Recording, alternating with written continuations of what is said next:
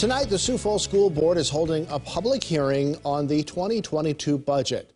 The $276.7 million budget includes staffing for 2 new schools, along with more school counselors.